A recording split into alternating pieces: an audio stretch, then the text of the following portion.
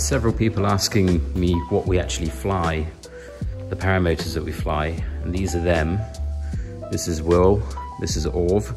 These are Parajet Mavericks with Atom 80s. So that's the Atom 80 engine right there. I have a 3-blade E-prop, and Cynthia's has the same engine, but this one has a 2-blade Helix prop. We actually did some thrust tests between the two at the Parajet factory. They have got this really cool kind of setup where you can strap your paramotor in and run a bunch of diagnostic tests. So I'll actually cut to that now so that you can see all of those test results. It's really interesting.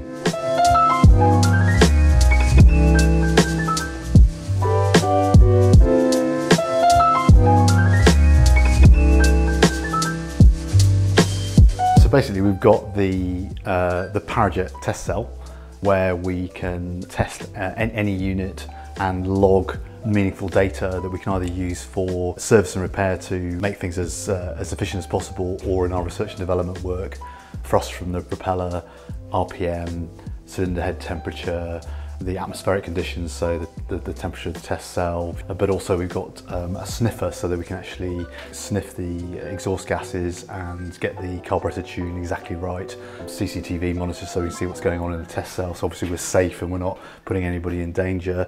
We've got sound deadening in the test cell so that we don't piss off our neighbours.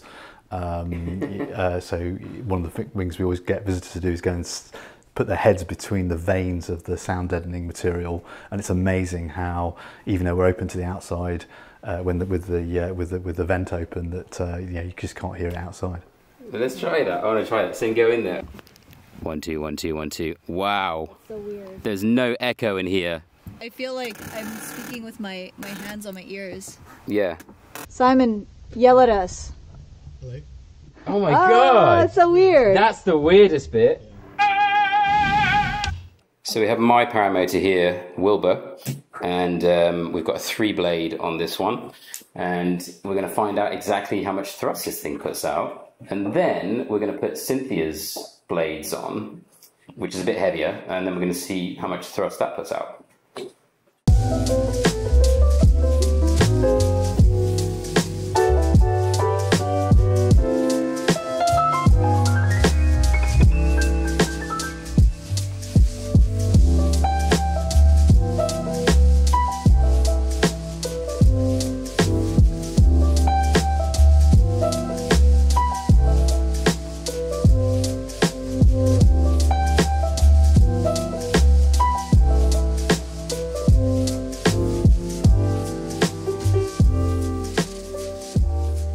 Okay, so clear prop.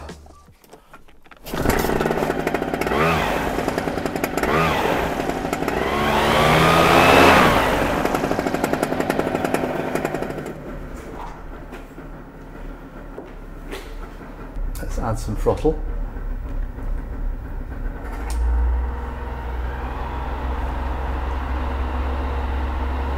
So just let her warm up at sort of 4,000 revs or so. Yeah. You see she's making 7 kilos of force at the moment. Okay. Cylinder head temperature's going up. Oh wow, look at that. Cylinder head temp is at 24 degrees Celsius, 25. Everything looks okay inside the test cell. Okay, so it's giving us a 13.3. 13.1, 13, that's about optimal. 2.9 is optimal. So there you go, that's your mixture's pretty good. Really? Excellent. And it's actually now 12.9 is an A star apparently. look, 12.9, it's actually giving you 12.9 on the logger. So it's 12.9 there too. Okay, so that's obviously still on your low jet. So we're going to throttle her up to full power now.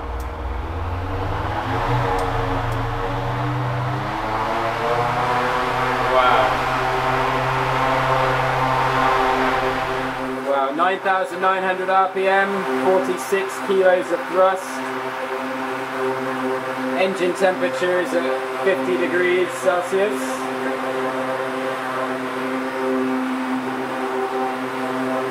And it's 13 13.1 on here.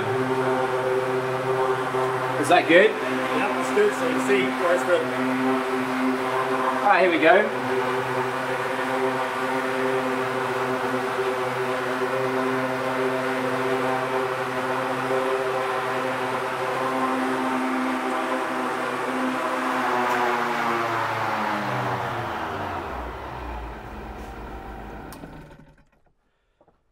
So now we're going to try your prop and see what the thrust is. Okay, so all right. Clear the prop. It's battle of the props. So what's the number to beat? 46 kilograms? 48, I think it was. 48 kilograms is the number to beat.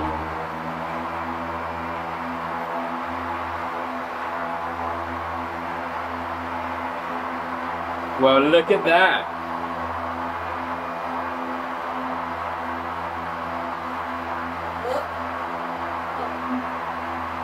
Like, that's significant.